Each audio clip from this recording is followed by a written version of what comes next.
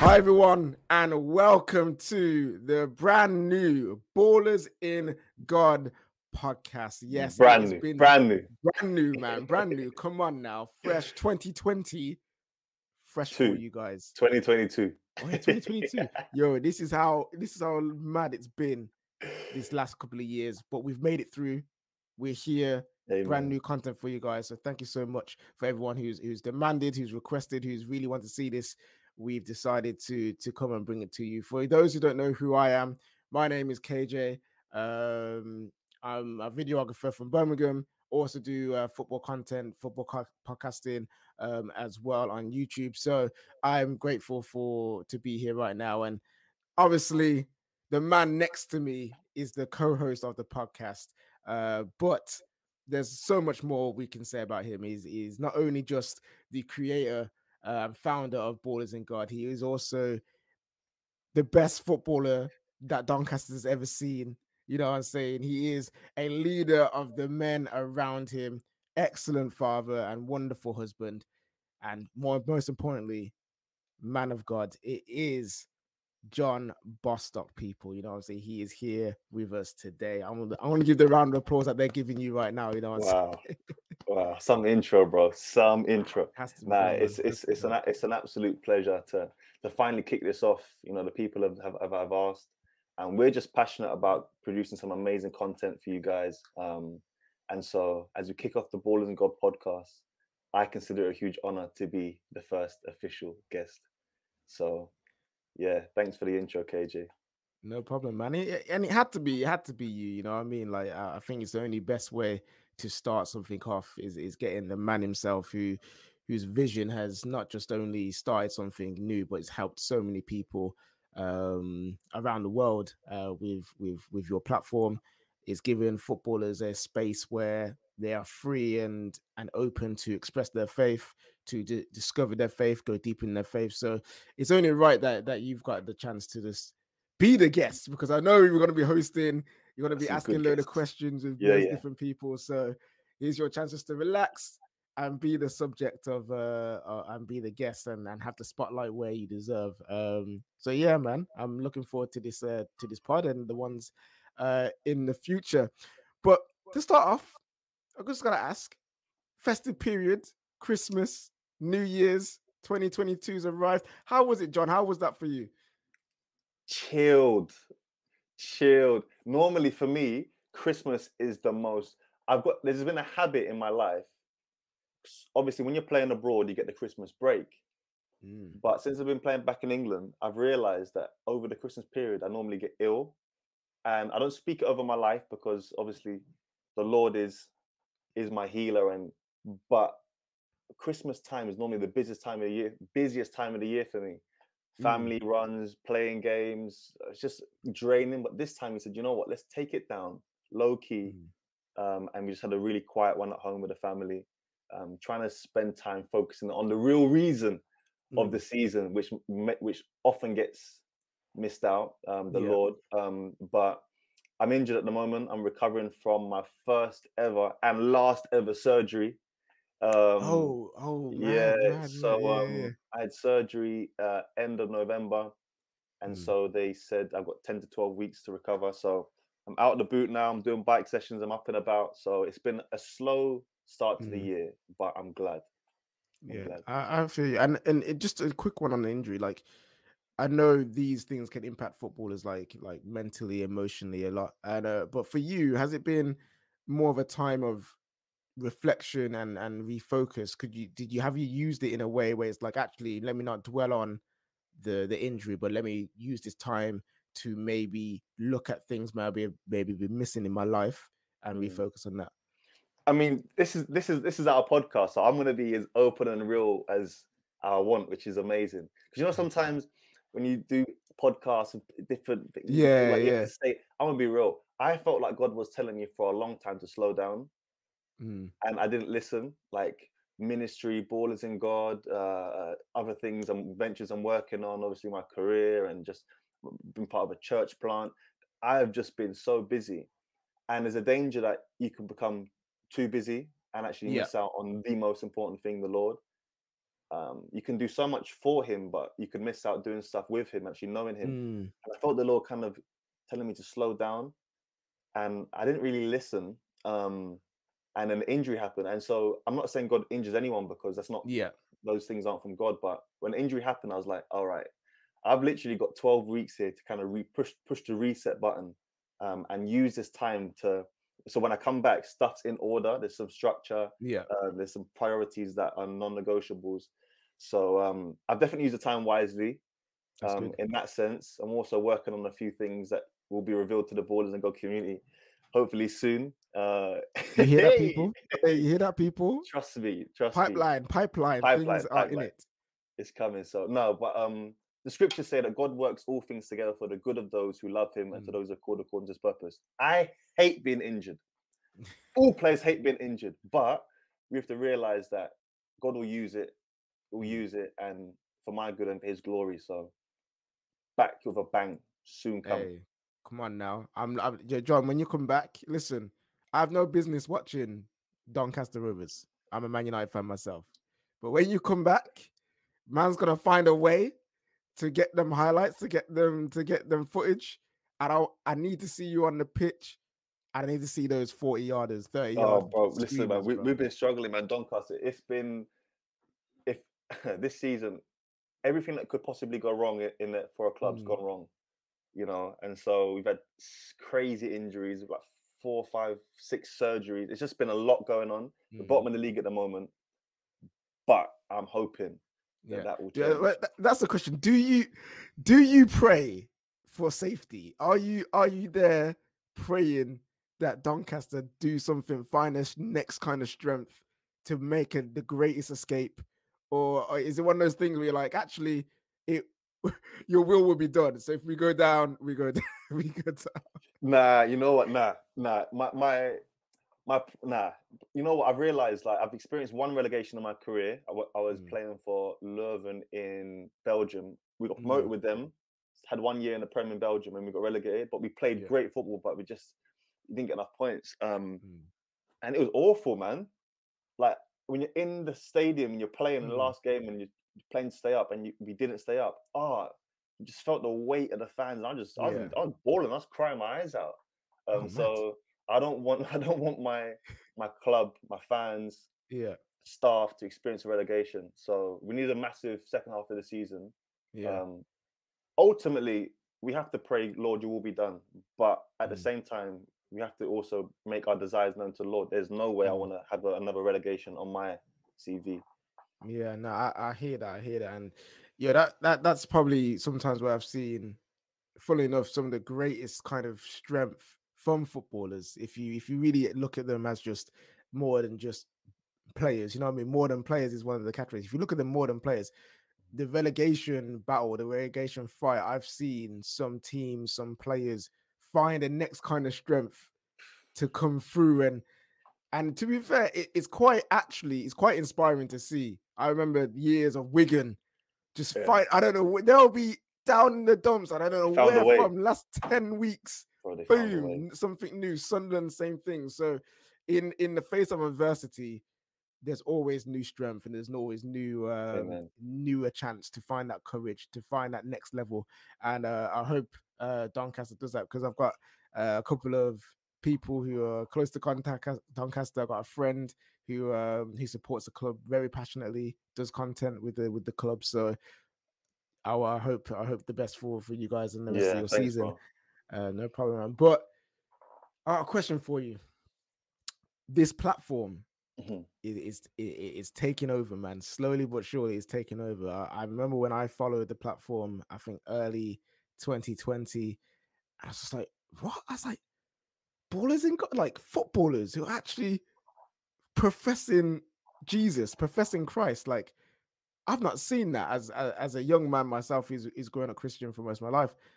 I have not really seen that. I've heard of footballers being Christian and they may practice in their own time, but I've never seen a platform where they're just like, yeah, like this is us. So that was inspiring to me, and then seeing you on there doing your Q&As and doing your little words and the little videos from all the footballers, I was just kind of like, this is amazing. You know what I mean? This is amazing. And so we're here now. And my question would be is what led you to create Borders in God? What was it that inspired you to create such a platform? So I became a Christian when I was, and bro, thank you so much for sharing that. Like how you was impressed and yeah, kind of taken back at what you saw when you followed. I think a lot of people when they follow, they are really almost surprised to see so many footballers vocal about their faith and unashamed almost. So take it back. I gave my life to Jesus when I was 16. Didn't grow up in a Christian household at all. And so my whole life was built upon me as a footballer, right? Yeah. My identity was built upon it. Like I was John Bostock, the footballer. When I came to know Jesus, I realized that no, I'm a Christian who plays football now. And so my gift was now to be used in a way that glorified God rather than glorified my own self or my own, desires. And so God took me on a journey out of my comfort zone to realize that, and it wasn't comfortable. And I do believe if a man belongs to God, God will break that man into a million pieces and then remold him to look like Christ. And the breaking, it's not it's uncomfortable, it's not comfortable. man. Nah. So I was actually I left Spurs. I got my contract expired at Spurs. I was 21 years old. My confidence was so low, KJ. I said to the Lord, I said, Lord, if you want me to finish football now and become a full-time minister, like serve you. Yo, like, you was ready. You was ready to do that. I said, Lord, tell me now, because my confidence is so done. And I'll never forget, bro. The Lord spoke to me so clearly. I didn't hear His voice audibly, but I felt the Lord say, "Now you're ready. Do it for me." And I was like, "What do you mean now I'm ready? I've been praying. I've been fasting. Like, what do you mean now?" Yeah. And I felt the Holy Spirit comfort me in that, John, like you're finally willing to let go of the one thing you were never willing to let go of, like football. But the fact I was willing to let go of it, the Lord said, now you're ready. So I left Spurs, went to the second division in Belgium, and I just played for freedom, KJ. Like I just played and realized what I've got is a gift. Let's not make it about the politics, about this and that, and just play. It's the first season I played maybe more than 12 games, 21 years old at the time. And my career just kind of started to take off. But then I moved to another club in Belgium, Leuven, the club I mentioned before, and I couldn't get to church on Sundays because of training. The language barrier was tough. And bro, I just felt like I was struggling in my faith. I had my wife with me and stuff, so that was great. But I was thinking, if I'm struggling, there must be other players out there feeling the exact same way. So I've met some Christian players along my journey. So I called a couple of them. And actually before that, I prayed, I said, God, like I'm struggling. What do I do here? Because this is before the whole Zoom church age started, where everything's online. Like my church in South London is a great church, but they weren't really present online. So I couldn't really connect whilst I was in Belgium. So I prayed, I said, God, what should I do? And I felt the Holy Spirit say, unite faith and football. I was like, okay. Didn't know where to start. And sometimes you just have to take that step out in faith. Yeah, you just gotta do it. Yeah, so I called a couple of the players I knew who I've met on my journey at different clubs who believed in Jesus. And I called them, I said, bro, how are you? And the first thing they tried to explain was their career. Yeah, bro, football. I said, no, not football. How are you as a man? And it's like, yeah, bro, like struggling to pray, this and that. Oh, yeah, I'm struggling with this, pornography, da. So, bro, I get it, man. But God's put this on my heart. We should just start an online meeting. Just come together and it's just vibes. Like no one knows what it's like to be a footballer other than footballers. Yeah, that's true. And so we came. I think 4 of us, bro. We had our first meeting in 2015. KJ. It was like an earlier heaven, bro. It was unbelievable. We laughed, we cried, we read the scriptures, we prayed. We had no plan. We let the Holy Spirit just kind of move. And from that first meeting, I thought, oof, Lord, what are you doing here, Lord? This is, I mean, it didn't have a name. It wasn't Ballers in God then. It was just a meeting. So we met every month, but then players kept inviting other players. Word of mouth kept spreading. And I thought, all right, Lord, this is growing. We need to start meeting weekly. Then I was like, Lord, what's the name? I need a logo for this. And the Lord gave me Ballers in God. I was like, okay. Then I made the logo. And I think if people could look at the logo, they can see the BiG, and also the 316, which is John 316. When you don't understand, I saw BiG for the longest time, and then it was one of the wristbands that you have, and I was looking at it, it's like, wait, that could be a 3, and I was like, and then I was like, John 316. I was like, how have I not seen this? I was like, that, you see that there?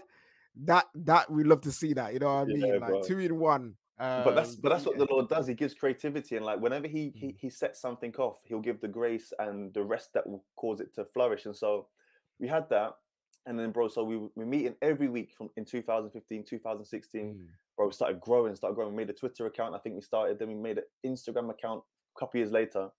But then we kept growing. Players from France, players from Belgium, players from Turkey, players from England, and the group grew so big. I said, no, we need to multiply. So I had 2 guys who really got the vision. Ayong Eno, ex Ajax player, Cameroon captain, and Jeffrey Sarpong, ex Ajax player, had an amazing career playing around the world.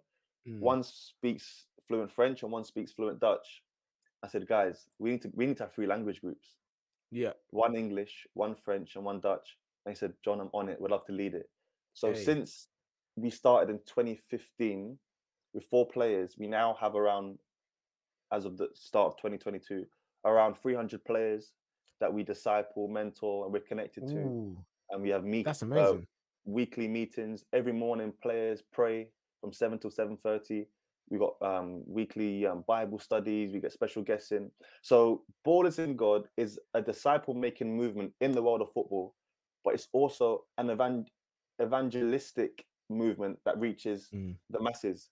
So if you follow the Instagram, you'll kind of get the content and be inspired and kind of see what's going on. But there's also behind the scenes discipleship going on with footballers. So God's been faithful, man. That's how we started at the beginning, anyway. Yeah, that's amazing. Like the way that that's just growing and just take 300 play, like that is insane. You know what I mean? That is insane, because it could have been very easy for a lot of players to be like, nah, I'm not really feeling it, or nah, do I really want to try? But they've stepped out as well, and they've found a home in this too. So that's just amazing to hear. 3 language groups as well.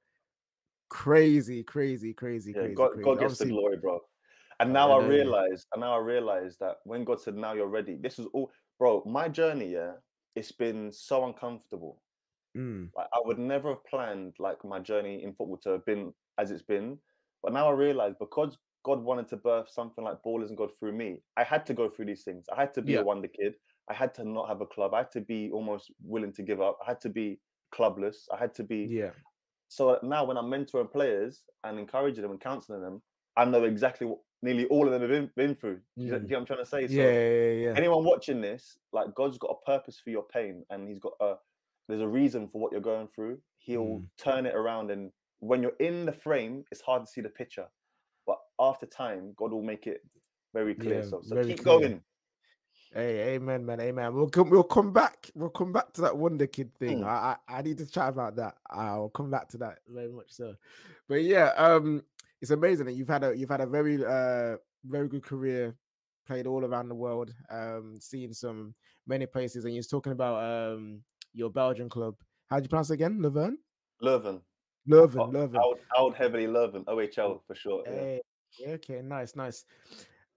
I'm on your Wikipedia page right now.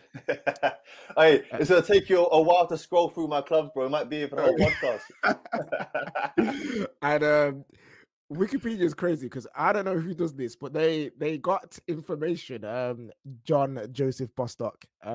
Yes, they got your middle name on there, height, played, everything, bro. What's the weight? One time they got it wrong. What's the weight? Did they got the weight? The weight is they took the weight away. Yeah, one time did you complain? The one time they put me down as, so I'm about 84 kilos. They put me down as 67 kilos. That's some like flyweight thing. No, that's not me. That's not me. Hey, man, you got some anyone people. Can educate. Anyone can edit Wikipedia. That's why sometimes it's not accurate. Yeah, you gotta always make check. But there's one thing that showed Belgium's 2nd division player of the season, 2014-2015 season. How how was that? How did you feel getting that award? Because player of the season, you got how many players in that league playing at the same time, and you got that. How did that feel? Yeah, it was amazing, bro. So I won the Player of the Year award twice. I won it in Belgian second division and then in France second division with Lens. But the first one it was really nice because I felt like I'd been suffering a lot in my career. Then I took the massive sacrifice for me and my wife to go to Belgium, take a step down from England, and it's funny actually. Leuven. So I left Tottenham. Not many people know this story. Yeah, I left Tottenham and I had no club. Swindon were interested, but not really wanting me. I was thinking, you know what, let's go abroad. So I dyed my hair blonde for the first time, yeah? Like just new start. Yeah. Went out to Belgium. Me and my agent were driving around training with clubs, trialing. Club called Ostend. I trained there. They liked me. Then I went to Antwerp with Jimmy Ford Hasselbank. He liked me. But then this other club called Leuven let me come and train. So I drove there. We're driving there. I'm driving to Leuven training ground. Bro, it was early in the morning. I tried to call them. They didn't pick up. So I fell asleep outside the training ground. Me and my agent. My agent's calling. They said, okay, just come and train then. I was like, oof, attitude, man. So I went in there. They gave me kit, put me in this room away from everyone. I said, can I get some breakfast, please? I haven't eaten. They gave me like this bit of bread and banana. I was like, wow. No, here, take this, take it. You know what I mean? And it's all you get. You just like, bro, oh, okay. I was hungry, man. This little humble breakfast, but okay. So I just came back from injury, so I wasn't fully fit, but technique should always kind of show through. So I'm train that day, then train well. Then the manager calls me into his office after. He said, what are you doing here? So what do you mean what am I doing here? He went, you're from Tottenham. How have you even found yourself in this position? I was like, what? What's he going on about? He said, if I was you, I'd look in the mirror and slap myself and say, I shouldn't be in this position. I was like, okay. So I looked at my agent like, okay. He said, you know what? I can see you got talent, but there's no place for you here. I was like, wow. So I signed for Antwerp, Hasselbank, yeah? Played the whole season. That club Leuven, they was in the Prem. They got relegated. Manager got sacked. Who then called me to sign me in that transfer window? Leuven, the same club that rejected me, the place where the manager told me I should slap myself. They said, we want to sign you. So I signed for Leuven. That season, I scored 15 goals, 14 assists. We got one promotion by the playoffs, and I won Player of the Year. So for me, that really holds so much. It was a sweet individual accolade because the club that rejected me, I was now the main man there, and I was being, it was the world could see. So, but not a lot of people know that backstory. The fact that I was put in this referee changing room by myself before training, and then a year later, I'm captain or vice captain and playing and shining. So, yeah, God's good, man. That's amazing, bro. That's amazing. And obviously we love to see our fellow brothers balling out, bro. You know what I mean? The GN. A lot of people, okay. I'm in the football content creation world, so like I meet a lot of people with a lot of different opinions. And one of the big things right now is GA merchants, goals and assists. They don't really count. It's about how you play. The eye test this and all of that. Just a quick one, because there's a lot of debate around it. What's your view on like goals and assists? Do you think it's a really important thing, or do you think it's actually knows all about how you perform? Because obviously you got what's that 29 goals and assists in one season. So you've had them. So what's your opinion on that? Bro, I can't lie, man. My GNA have not been anointed for the last couple of seasons. Goals and assists, but honestly, I've been a pro since I've been playing men's professional football since I was 15. Yeah, I'm 30 now. So football's changed, bro. The whole culture, the way that people look at the game, how they evaluate, how they review and evaluate successful players. It's changed. Long gone are the days where you've got mavericks, you've got players that just play and bring joy to the game, and people don't look at, oh yeah, but he doesn't do this or he doesn't get goals and assists. I think that's changed. I preferred how it was. Yeah, like I've got my GOAT is Ronaldinho. Now, of course, he got the goals and assists, but Yeah. he brought way more than just stats. Yeah. I think now football is so efficient. They look at football teams are like machines now, bro. They have to run on efficiency. What do you bring me? How many goals? What are you bringing in a team? So I think you can't deny stats. Look at CR7, Messi. You can't deny stats. But for me, football will always be more than stats. And I think there's fans out there who hold dear to that principle. Yeah. You know, Ronaldinho helped me to fall in love with the game like no one else. My guy missed the penalty. He's still smiling like. You know what I mean? The thing is, he could get away with that though. He could get away with it. He could get away with it. So I don't know. Football's a game of opinions. For me, when I see a player like Thiago Alcantara who rolls the ball under his foot and just something, he doesn't maybe get the stats that another player could get, but I appreciate those things more than most. Oh, fair. You heard it. You heard it here first, people. John Bostock is eye test over stats. He said it. Yeah, I am. You can't deny the stats. If I'm a manager, probably I'll be a bit different. But as a fan, definitely. Yeah. Well, guys, in the comments after the pod, after you watched it, have that little conversation between you guys. Which one do you prefer? Which one's most important? We'd love to see your opinions on that. Let's really back a bit. Let's go back a bit. You're 16. Professional footballer, just giving your life to Christ, and you obviously you don't know what God has for you in your journey, but you just said, Lord, just take me on it. What would you say were one of the biggest kind of challenges, biggest things you had to come up against when being a young Christian man now, and you're also a professional footballer, the Wonder Kid tag, Spurs, and all these things are going for you? What was that like in your faith going at a young age? So I didn't really know any Christian players older than me at the time. I was 15, 16 with Crystal Palace first team, obviously traveling to the away games. All the boys are watching the things that men watch on the way, on a bus to hotels and stuff. And I was part of that crew. I gave my life to Christ. The next day, they're watching what they want to watch. I've got my Bible out. And I'm 16, these older pros, 30, 31, 32. So they can't believe it, but it was all really, for me, it was like a night to day conversion. I didn't know the Lord. I encountered Jesus. I was filled with the Holy Spirit, and God put me back in the same environment where I was before. So it was very noticeable that I was different. And people criticize you for it. They banter you. They would say things, you're trying to stay pure. Oh, are you doing that?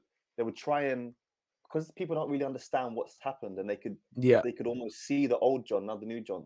They had questions, but very quickly I had to find my roots in Christ and realize that.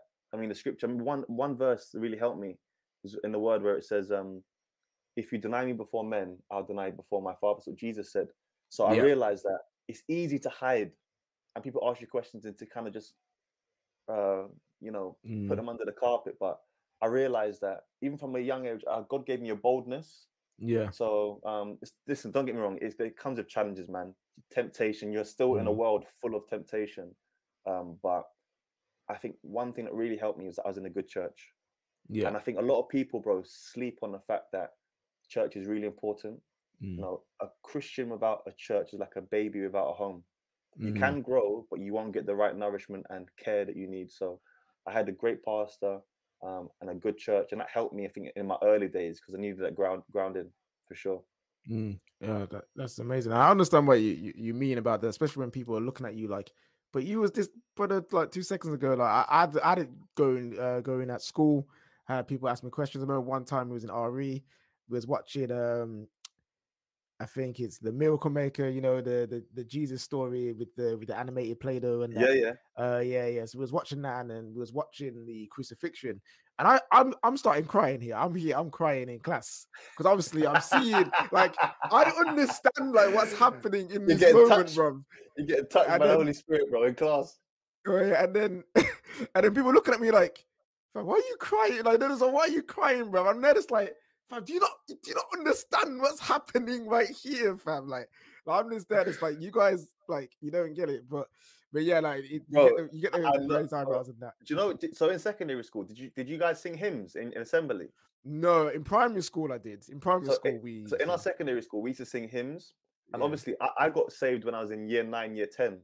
So I used to muck about in assembly before, like when people when we used to pray in school and they say amen, I go, oh, like I take the mick out of what amen. I'd really like just treat it a certain way. I got saved. You see me assembly now. I'm worshiping. I've got my hands up. I'm praising the Lord in school assembly. Man singing them old soul hymns, just like 100%, yes, man. Lord. All things brighter, yes, Lord, you are glorious. So honestly, man, that's what the world needs. Like the reason why some people don't get asked questions about their faith is because they live like everyone else. When you are different, people ask you, well, why are you like that? And that's where conversations of Jesus can come into place, you know. So, but yeah, I'm very grateful for the early days. I had some good people. My sister, I must have mentioned her. She was like my spiritual mother. I'll never forget. She got me memorizing scriptures. I was accountable to her. Her name's Tara. She was unbelievable. She was one of my first probably spiritual mentors. She was awesome. Yeah, that's amazing. It's great that you have family that can do that as well. Because I've come from a household as well that's not necessarily wholly Christian, but my dad got saved, and then through that, after some times, I got saved. So I had at least had my dad in my own house who supported and also was able to guide me through certain things. And to be fair, I consider myself very blessed. The Lord's blessed me because my mom and my sister, they may not be Christians by faith, but they understand that this is something important and there's something more to it than just a phase and stuff. So even through my growing up, they supported me in my faith. They would encourage me to go to church. That would ask me, why you go to church there? You know what I mean? So they would also encourage me in that and always support me in that as well. So having that family around you and spiritual family around you, including church and the community that you grew up in, is very, very important. So yeah, I'm thankful for what I've had as well. But yeah, this road is an interesting walk because you end up in places that you never would have imagined. You've ended up in different kind of countries, France, Belgium, Turkey. Out of all the countries you've played football in, even Canada as well. Hold tight, Toronto. I love Toronto so much. Yeah. Out of all the countries you've been in and played in, sorry, which has been like your favorite place? Well, it's such a tough question. I would say Belgium was special, you know. Belgium was, because it's such an easy country to transition to for an Englishman, because most people speak Dutch, Flemish, and they speak English. France was unbelievable. And I spent 3 years in Belgium and 2.5 years in France. But the one country that I really wish I could spend more time in was Turkey, man. Really? Oh, bro, what a country, man. Hey. The fans, the food, the stadium, the atmosphere, the football. There's no tax. Hey, come on now. Let's just be honest. But honestly, like, I was only there for 4.5, 5 months. I was playing for Bursaspor.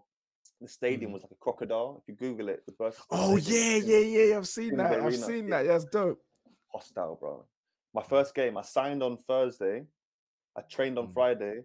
We had Besiktas on Saturday. I was starting in the game. And unfortunately, the year before, Besiktas and Bursaspor fans clashed. And the ultras clashed? Yeah, 2 fans actually died, bro. So this time, they closed the Timza Arena to only Bursaspor fans. So no Besiktas fans were there. Yeah. Bro, it was a sellout. Crazy atmosphere. Unbelievable. I had a good debut as well, man. We nearly won. We drew. But it was Turkey was just different. I wish I could have spent more time. You never know in the future, but special place. Yeah, that's cool, man. I've been I haven't been Turkey, I haven't been France either, or Belgium, but I have been Canada though. I've been Canada. I spent a lot of time in Canada. I love Toronto. I've actually got I've got 2 Toronto FC shirts actually, because I loved it that much. Yeah, but how is the adjustment? Because a lot of footballers, I think, obviously they play all the way around the world, sometimes a lot in Europe, and sometimes go even further than that. And people don't sometimes understand the adjustment period that you have to go through, where it's the language barrier, the culture, even the style of football that they play. it's a big barrier, and people always expect, oh, this guy cost 50 million. Why can't he just adapt to whatever? So what is it like adapting to a new place, new culture, new football, new schedule, new language? What is that like, especially as an English man? Because we're not very, we don't learn a lot of new languages in school. So what is that like? You know what? For me, I've always loved culture. So from young, I was watching like Brazil, trying to learn some Portuguese. I'm the type of person, if you're from somewhere different to me, I'll try and use one word I know in your language to try and connect. Yeah. So I'm quite open with that. And for me, my character was quite easy to adapt, challenging but easy the most. We had a player, Reece Healy, bless Reece. Yeah, he signed for Toulouse in France from MK Dons. Yeah. And remember, we're in France now. Yeah. And 1 week after he's training, he's thinking, John, it's not like England, is it? What is this? He's like, John, he said, do they say hola here? I said, Reece, that's Spanish, bro. Hola is hello in Spanish, bonjour in French. Oh, mate. And he actually wanted to leave after the first week, but now he stayed there and he's just been a sensation. He scored so many goals for Toulouse. But I think you have to be humble. I mean, wherever I've gone, I've tried to learn the language, make efforts. I made a lot of mistakes, but I think people, when they look at English people, they think, oh, you don't know any languages. Everyone speaks English, you're lazy. But when they show you, when they see that you try to make an effort and understand their culture, it makes a big difference. I think for the football side, the culture is different. The manager speaking in a foreign language, you have to quickly grab what he wants. But when you're on the pitch, I think that's the only place that's similar. You know, maybe the patterns of play might be different and the intensity might be different, but it's a grass field with 22 men on it and the referee all chasing and trying to move the white thing into the net, you know. So that's where all the language comes into. That's one language. I think the football is a language in itself, because for sure. I went to Morocco on the beach and I played football with some random Moroccan guys. Did you get megs? Nah. Them Moroccans, they know how to put it through your legs. Wait, listen. Them man, they were very techie. Like I'm typical.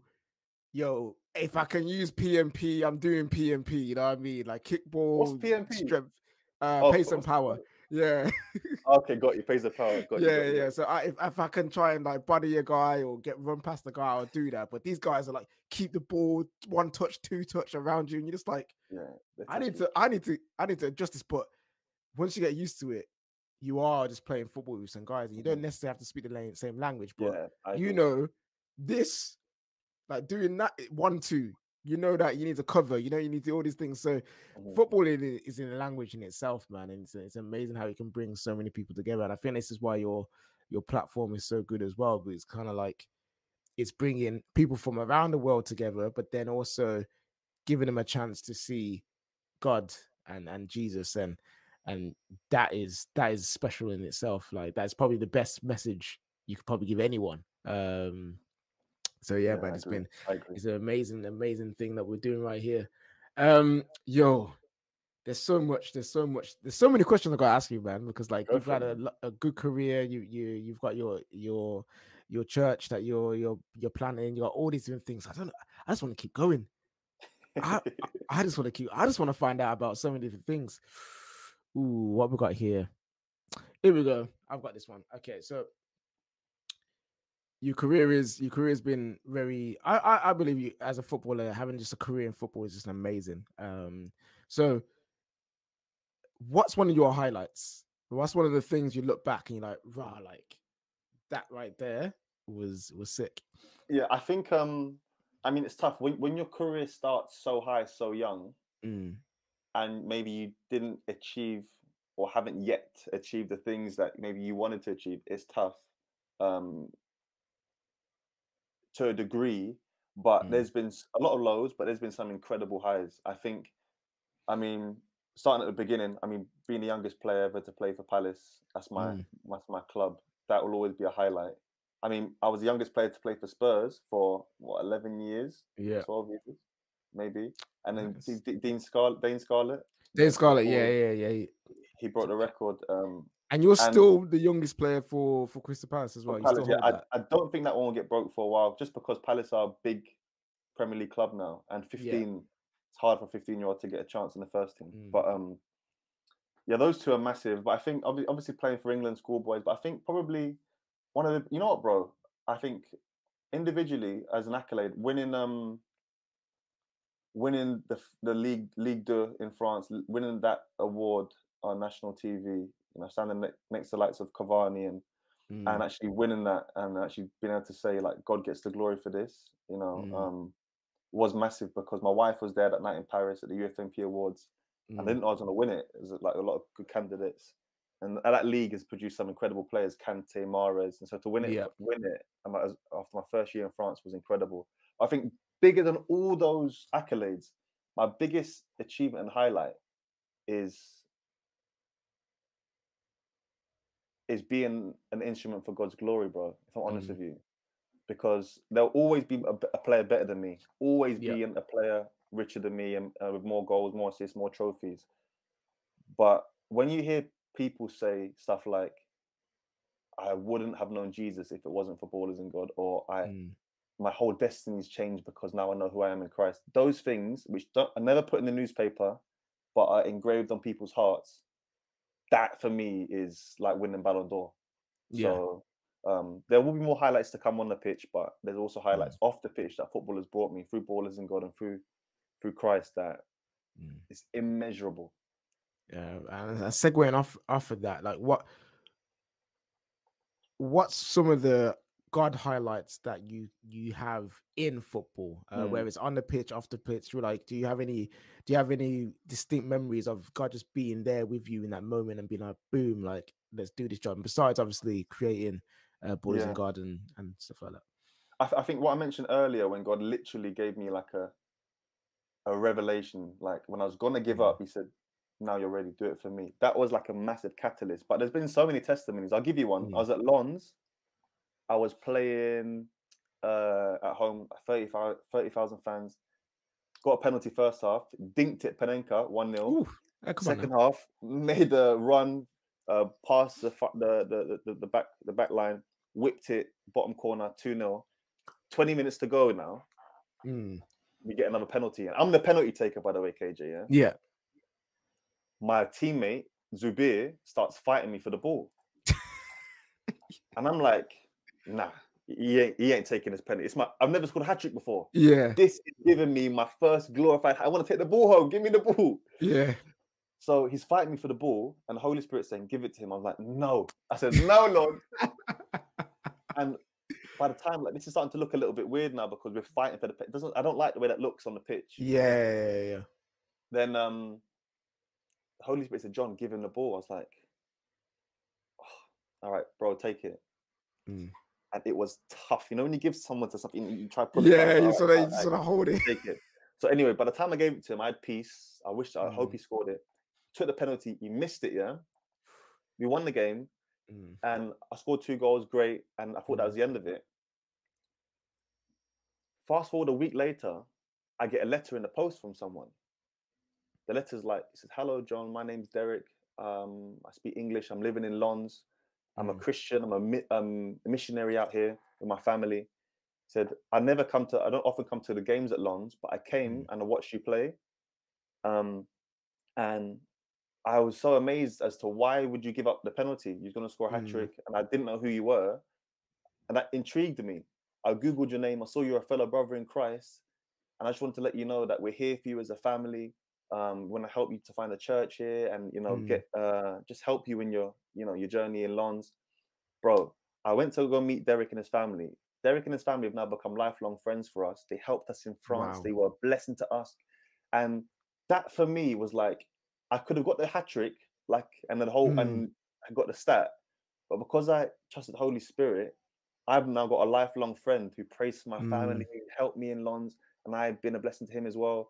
So that there was like one of the moments where God actually spoke to me on the pitch, and I actually experienced answered prayer and blessing from look like losing. Do you get that? Yeah. And if you look at it, like what's more valuable, a match ball because you got a hat trick, bro, or a lifelong friend? Like it's amazing how God works like that. And especially this guy's a blessing as well, honestly.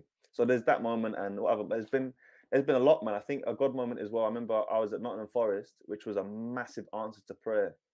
because my family was going through a bit of a tough time in France, and we needed to be back in England. And my wife said, because we needed to go back to John, we need to go back to England. Either I go back with our son, or we all go back. I said, Lord, there's no way me and my family can be divided.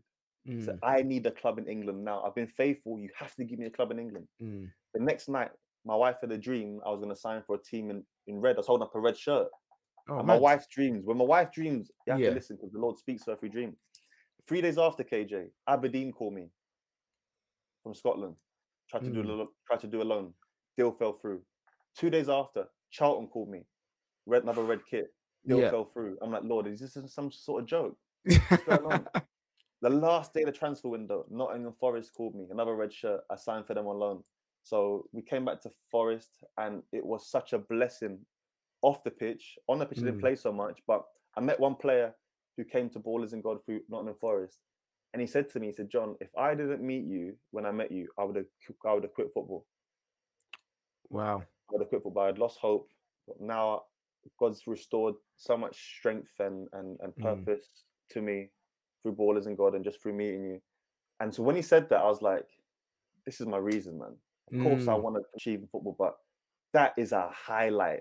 You can't put a price on that. So yeah, bro, that's one of the massive God highlights in football as well. That's amazing. You see, the fact that it was 3 as well. It wasn't just like on the first go, like, yeah, boom, there's your team in red. 3 tries, and all 3 were red shirts. Teams with red shirts as the home kits. And now I'm playing for another red kit as well, Doncaster. Yeah, Doncaster, they've got the red and white, the hoops and that, you know what I'm saying? Go, bro. Could be Atletico Madrid next, man. Lord, Atletico, please. please. That's amazing, bro. That's amazing. And yeah, we'll come back to more of like faith and more of God in your life. But I just wanted to ask you, I want to go back to the Wonder Kid comment. So any of you watching right now, if you played FIFA 12, FIFA 13, FIFA 14, you know who you should have signed in the career mode? John Bostock, you know what I mean? I remember doing career mode. I actually signed you multiple times, actually. And it's mad that I'm speaking to you right now, knowing that I used to play with you on FIFA, but FIFA's come a long way since then. You've got Ultimate Team. You know about Ultimate Team, right, John? Trust me, I can't lie. I've got my own team on the Ultimate Team. Hey, come on now, we'd love to see it. And I just want to say, I do have your Ultimate Team card right here with me right now. I'm going to whack it on screen. There is your Ultimate Team card, John. Now, 67 silver, non-rare as well, FIFA 22. Now, my question is, John, do you think you've been done dirty there? Absolutely. You know what? I really get annoyed when players say, yeah, I should have faster pace rating, But literally, EA, we need to have a chat. Guys, can we just pray for EA? EA needs some... you know what? To be fair, I mean, some of it, I still got the special flare trait and long shooting trait. I've checked that. There's some good bits and bobs. The pace thing, my game's not based on pace, but 59 is a bit of a disrespect. Some other attributes there, a bit of a disrespect. However, when I play Ultimate Team, I do always purchase John Bostock, and he's on the bench. He doesn't start, but when I'm winning 3 or 4-0, he comes on, and he's nice to use. He's got good technique, so yeah, I'll take that. Right, nice. Did you know you can actually get if you contact EA? I don't know how to do it, but you can get a pro card, so they will give you a card. Had that, bro. You had the 99 John Bostock. So players, we used to have this thing where you could contact EA and they'll give you 4 legends. I'm sorry, 1 icon, 3 cards of your choice, and your own pro player card. Yeah, pro player card. Yeah. So I had the 99 Bostock. Every stat was 99. Who did I have up top? I had Pele up top. I chose Kante, team of the year. Who else? Kante, David De Gea, team of the year. This a couple of years ago. Yeah. One more. So yeah, my team was just basically a joke.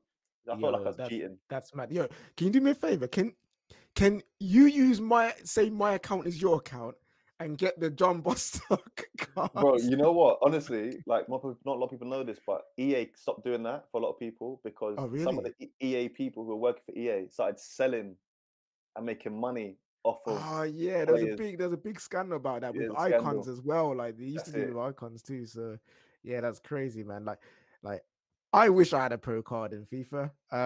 I would be a striker. If you was on FIFA, what would be your best stat?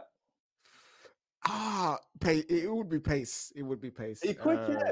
Yeah. Right. I'm What not would you, saying I'm like rapid, but what would you give yourself out of 100 then? Like where are we going with this? oh, okay. What am I? Okay, are we doing like if we're doing by realistic standards? I'll be like a 30-29 rated player. Okay. But if we're doing it by like if I was a pro player, I would be so good. I reckon if I got to 85, if I got to an 85 rated card, I would be Raps. I'm happy with that. 85 85. rated striker. It's people like 80. Adama Traore, Mbappe, they make everyone look slow, bro. But 85 is solid. That's strong. Wait, yeah. Oh, 85 is solid, man. If I had 85, with like 88 pace, maybe 80 shooting, passing can be low. I'm not like you. You can spray the thing like that. I try, but yeah, it don't work out. Defending can be low, physical, 80 physical, dribbling around 75. I could deal with that. You know what I mean? I think bro. it'd be dope. Talking about ultimate team though, picking teams. Quick one, 5-a-side. Any player you want from any era. Oof. Your 5-a-side, John Bostock's 5-a-side. Oh my gosh. So keeper and 4 players, yeah? Yeah, keeper and 4 players. Oof. So keeper, I'm going.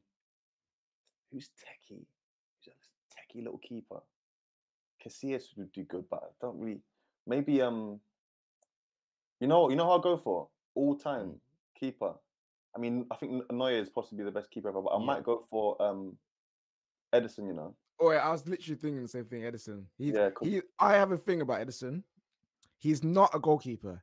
He is a midfielder who just happens to play in nets. He's Rodri. He's Rodri in goal, isn't it? Yeah, he legit. No, I think in a 5-a-side team, doesn't he use his hands a lot with his feet would be a joke, and he could shoot from anywhere on my 5-a-side team because he's kicking and shoot and it's just technique's a joke. So I'm going Edison in net. I'm going 1-2-1. I'm going 1-2-1. I think. Yeah. I'm putting at the back. Who's the most technical defender I can think of? Do I even need to pick a defender? I don't even need a defender. Yeah, you don't even get a defender. I'm putting Marco Verratti at the back. Oh, okay. I see you. Because 5-a-side would be tremendous. In midfield, it's all time actually. Is he getting them all time, Marco Verratti? Yeah, because he rats as well. He'd be like a perfect defender in that. Yeah. And wonderful ball player. I'm putting Thiago, so Verratti at the back. I'm putting Thiago Alcantara. Oof. Am I really? Yeah, I'm putting Thiago Alcantara and Riquelme. Ooh, nice. And I'm putting Ronaldinho up top. I like that. That's a good team. I've missed out R9, Messi. Yeah, I know. But I'm just picking a team that I could get some popcorn and just do this. Yeah. Just enjoy it. Adel Tarap's on the bench. Oh, were you there when he was there? Yeah, I played with Adel. Yeah. Yo, how sick is he? Like just in tech, just everything, bro. Man, it was so in the reserves we had him and it was Kevin Prince Boateng at the time, and they were really kind of their head was gone that they weren't in the first team playing, so they weren't there mentally, to be honest with you. Both have had incredible careers, but Adel, when he was at Spurs, he used to do something. I remember I played a reserve game with him away at Middlesbrough, and it was raining, bro, and we gave him the ball. He was like playing number 10 position, and he took the ball for about 30 seconds and went around everyone. But he came back and he just kept doing all these tricks. He lost the ball, sat down on the floor like this, took his gloves off and threw them. And the manager, Clive Allen, went, "Adele, get up." He went, and his head was he wasn't there. It didn't click for him. Like, he used to try nutmegs in the wrong position. He was unbelievable talent. But I think when he went to QPR, then he went and smashed it. And then, I mean, now, have you seen him play now? Yo, Benfica. Oi. He's playing holding midfield, playing simple, breaking down play. So, incredible talent, bro. Yeah, that's what shows what happens with maturity and age. You know what I'm There you saying? go. It goes up. But yeah, your shirt number Okay. 15. Is that a number you've had all like most of your career? Is it always the one you always pick? So now, yes, because Mm, there's a meaning behind the number. okay. So growing up, my favorite number probably was 8 or 10. I used Mm, to be a more offensive player when I was younger, so 10 was yeah. the number, or 8. And now I play holding midfield, but I think 15, the number 15 found me, man. Um, the reason that number 15 is my favorite number is because I was born on the 15th of January. Mm-hmm. I became a Christian when I was 15. Ballers and God started in 2015. Mm, My son was born in 2015. And John chapter 15 is my favorite chapter in the Bible. So it's loaded. The number's loaded. You yeah, know, it's yeah, a loaded number for me. So without saying, if that number becomes available at a club, snap it yeah. up. When did you start? When you start doing that? Was that literally 2015? You started using that as well, or was it like a Yeah, few years after? it actually was. Wow, it actually was. We're over in 2015. Yeah, my son was born. Yeah, 2015. That's crazy. There you go. Yeah, mad like number. I'm a football stickler when it comes to numbers. I don't know why. I Yeah, just love shirt numbers. I love yeah. like the positions that they're in. I just love why players pick certain numbers. Mm-hmm. I'm a 10 man myself. Ten's a joke. Um, just love the number. Ruud van Nistelrooy is one of my favorite Man United players. He Was wore he it. 10? Was he 10? Was he not number 9 at United? Nah, he was 10. He was 10 at Or was he United. 10? Number 9 at that time. Who was number 9 at that time? I think Saha. it was Lou Saha. It was Lou Yeah, Saha. Saha. Yeah. Yeah, he had number 9, but 10, he had obviously got the Rooney. He wore 10. Marcus Rashford, I know he's going for a tough time right now, but like he's one of my favorite players at United. He wears the 10. So 10 for me is just a number that I've always enjoyed. I wore that when I used to play at Sunday League. That's There the we highest go. I ever got. That's the highest I ever got. Sunday League and 7-a-side, 5-a-side is my bag. You know what I mean? That's where There we go, I bro. belong. But yeah, I've always been a number 10 guy. But yeah, I think we're it's the coming best number. towards. I think it's the Pardon? best number. I think it's the best Yeah, number in football, yeah, it's personally. 100%. 10, 7. And I don't know what I've got. I like 18. I don't know why. It's something about What, Scholes? 18. Yeah, Oh, Bruno Scholes. Fernandes. That's why, but it's not about you Nah, don't know nah, why. nah, nah. I That's think you know why. what it is. I think you know what it is. I think it's because it's the closest thing I can get to 10 if I don't have 10. Like, because 8 and 0, it's like almost there. The shape's almost there. I think that's what it is. But 8, Okay, bro. I I got you. don't mind me some 18. Okay. But yeah, we're coming towards the end of the podcast. You know what I mean, guys. I hope you've been enjoying it, and I think this question right here, I think is excellent to end on because it draws from you now, and that's what advice would you give first of all to young footballers who are Christian within the game, and then what advice would you just give to Christians in general, walking in their faith in their life? I think that the majority of our problems and issues in life come from us being distant from Jesus. I think when we know him, everything else falls into place. So my number one advice to everyone Mm, in the game, outside the game, is to really know Jesus. A lot of players who join Ballers in God, their testimony is, yeah, I was raised in church, my mom and dad are Christians, but I'm just trying to find my way, really. I'm not really, and there's a longing there. They want to know Jesus for themselves. So my number one mm, advice, I believe every person listening to this has a destiny. Like God's created you on purpose, for purpose, and your destiny is wrapped up in Jesus. So the further you get away from him, the further you get away from the reason you were made. The more you know him, the more your destiny and the things that you were called to do become unraveled. mm, So it's simple. Know Jesus. Make him your number one goal. Make him your number one pursuit. Not religion, not rules and regulations. Knowing him, because he is the most unbelievable truth ever to mm, behold.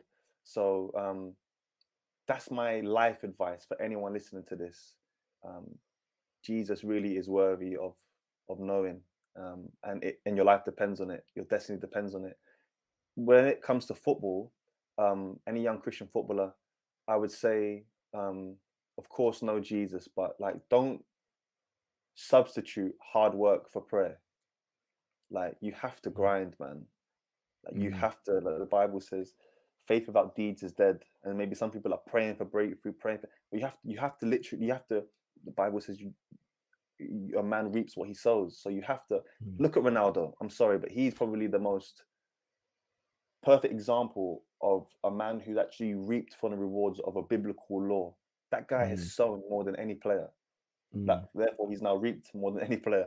So, of course, trust God, but also marry those things with hard work, like hone your craft, and just with that, with young footballers, I encourage you, don't do it alone. Like sometimes I've been there when I'm the only Christian in my team, and I can feel like I'm the odd one out. There's a community here in Ballers in God. For any young player who's a pro or semi-pro, we'd love to get behind you. There's other players running the same journey as you. No man's an island, you know, and so get around people running the same race. That's my advice. Yeah, for anyone listening to this. Thank you so much, and I've appreciated this podcast, finding more about your story and your career and everything. And I'm pretty sure there's so much more that that we could have spoke about today, but obviously we just with time.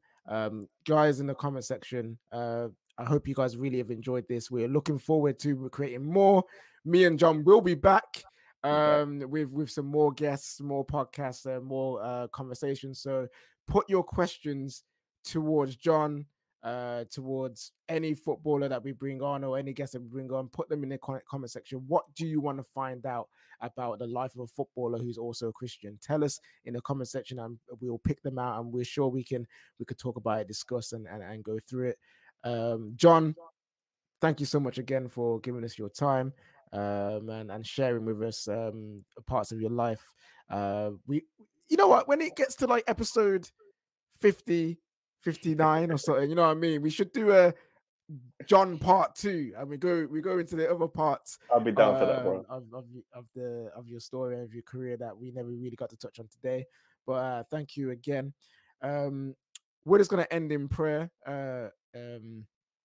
Just to close off the first episode of the Ballers and God podcast. So yeah, guys, if you could join us in this, that would be very much appreciated. Dear Lord, we just want to thank you for this time that we've had. I just want to first of all just lift you up and say that everything we do is for you, and without you, what does it mean, Lord? So we thank you for being with us all the time, every day of our lives, that you're always there and always supporting, always have our back. You are our biggest supporters. You are our biggest fans. So we just want to thank you for always being there and having your goodwill on our lives. I just want to thank you for John. I thank you for the career that you've given him. I thank you for the passion and the drive you've given him to not only pursue football, but also pursue football for you, to connect many different footballers together for your plan and your purpose, Lord. So thank you for John's heart, his humility, his servitude towards you. And I pray that as we continue to grow, as we continue to expand everything that Ballers and God is doing, that you continue to touch many people's lives. You use Ballers and God, you use John as a platform to reach people who may even never have thought about you in their lives until reaching this platform, until reaching this moment where they see their favorite sport, some of their favorite players speak about the thing that drives them forward, the person who makes them who they are, and that's you, Jesus Christ. So we thank you so much. And everyone who's watching the podcast, I just pray over their lives. I pray that they are blessed. I pray that any kind of situation, anything they're going through, that you just intervene, Lord, that you just come in, help them, show them the way, show them your love, give them your grace, and they're able to look up with hope, look up with enjoyment, look up with joy towards the future with you. And I pray that there are many, many more Ballers and God podcasts to come. We have many more guests, and we have more great moments where you are at the center and we really and truly reflect who you are. Thank you so much for everything you've done today. And yeah, onwards and upwards. In Jesus' name, I pray. Amen. Amen. Awesome. So guys, hope you enjoyed today. Episode 1. We're checking out.